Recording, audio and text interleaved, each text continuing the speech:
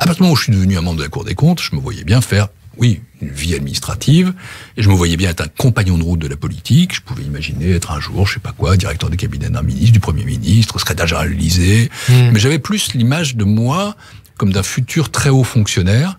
Je ne me voyais pas un jour sur une affiche avec ma binette. Et j'en avais peur. Peut-être justement parce que... Par timidité ou quoi? Timidité personnelle sans doute, et aussi parce que justement j'étais d'origine étrangère. Et que mon père s'était toujours vécu comme un métèque. Je me souviens de mon père dans mes dernières années, dans ces dernières années, oui. Quand j'étais moi ministre des Finances, et il me disait « j'ai peur pour toi, ils vont te faire du mal ». Et toute sa vie... Et là, c'est toujours l'antisémitisme, quelque part. Oui, mais, mais ça c'était aussi... il était fatigué, il avait sa propre... Ils vont te faire du mal. Ils vont te faire du mal. Et il a toujours pensé que j'aurais été mieux en seconde ligne qu'en première. Et quelque part...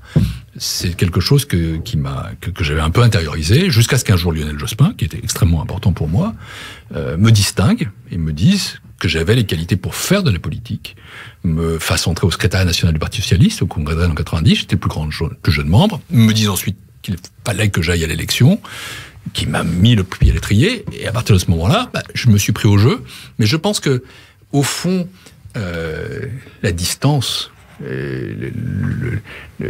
l'espèce à la fois d'engagement mais en même temps de retenue, je l'ai toujours eu, je l'ai toujours gardé.